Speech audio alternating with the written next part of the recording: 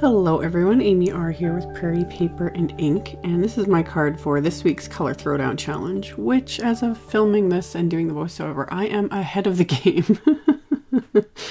Oh my goodness. So I started off with some die cut cardstock. I used one of Simon Says basic circles to die cut some Desert Storm cardstock from Nina, and then I used an MFT scallop circle to die cut some vellum. And then I'm using stamps from the Simon Says Coffee and Tea stamp set. This was part of their February 2017 card kit, which is completely sold out. The stamp set on everything I'm using is available separately though, and stay tuned to the end because there's a little announcement about a giveaway.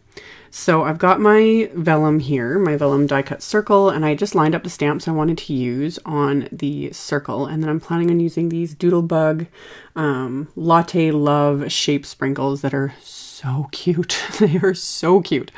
So I made sure to space my stamps far enough apart so I can use the little shapes in the center. And then I treated the vellum with my anti-static powder tool, and then I stamped the sentiment and those hearts with Simon Says clear embossing ink, and then I coated it with detail white embossing powder and then melted that with my heat tool.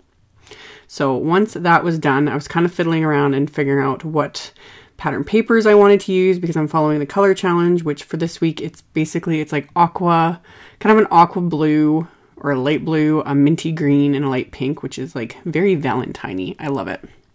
But yeah, so I started off with, I was going to use the little teacup and this little coffee mug shape sprinkle, and then I decided I wanted to add that little sugar image as well. So I put the sugar image flat first, and then the two little mugs I just used dimensionals to pop those up. These are all self-adhesive, but I just used dimensionals so they'd pop up a little bit just to give it a little extra dimension. And then I also added the little tea bag, and they've all got little happy faces. Like, I could go on and on. You guys all know I adore Doodlebug.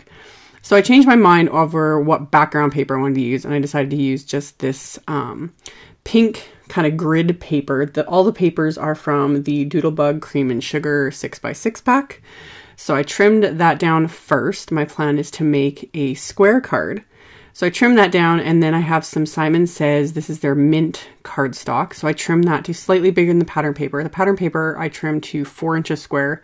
So this I trimmed to like 4 1/8 inches square, just to give it that little bit of border to bring in that kind of minty green.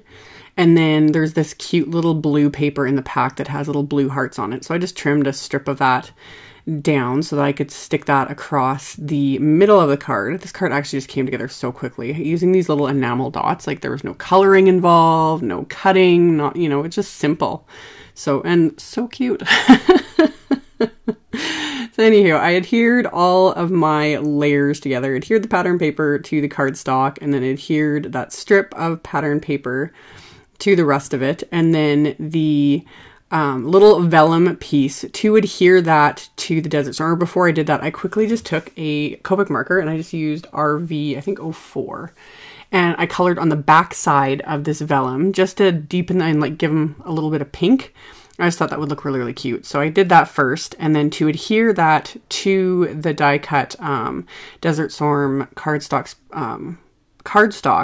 I just used my multimedia matte adhesive, and I made sure to apply it behind all the little enamel characters, and then I added tiny little dots to the thickest areas of the sentiment because I didn't want the adhesive to ooze out at all so that you would end up seeing it through the vellum, which I really don't like.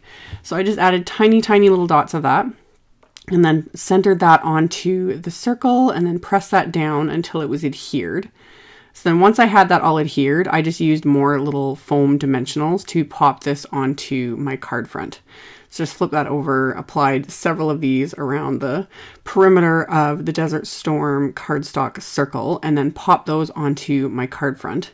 And then I went on to my card base, which was some Simon Says 120 pound smooth white cardstock that I had cut to 4 1/4 by 8 1/2. So then I'm scoring it at 4 1/4. So it will be a top folding 4 1/4 inch square card. So score that with my Teflon bone folder, and then press down the crease really well with the bone folder. And then I can adhere the card front again, just flat to the card base with my ATG adhesive. So once I've got all that adhered, for the inside of the card, I'm using a sentiment from that same coffee and tea stamp set. And I am inking it up with some Simon Says Surf Blue ink. So I pulled that out.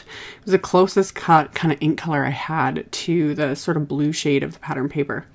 So I stamped that on the inside of the card, and then I added some more of those enamel little shapes. Normally I wouldn't. One, I don't like making the insides of my cards too bulky, but I actually have a second pack of these enamel shapes, and I might even have ordered a third. I'm not even sure, but they're so cute.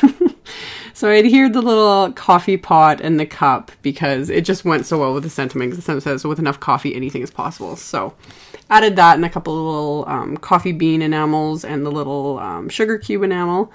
And then once that was all done, as a final bit of embellishment, I added some Tonic Nouveau crystal drops in gloss white, and that finished off my card. So I will have links below the video to my blog post with links to the color challenge, the supplies used. All that info will be in the description box below, as well as make sure you go to my blog post, because I will be giving away the February Simon Says card kit that has the stamp set, the papers, everything. I bought a second one for a giveaway, and I'm giving it away on my blog. So make sure you go check that out if you're interested. Thank you all so much for watching, subscribing, thumbs upping, and commenting on my videos. I really appreciate the support, and I will see you all very soon in another video. Bye.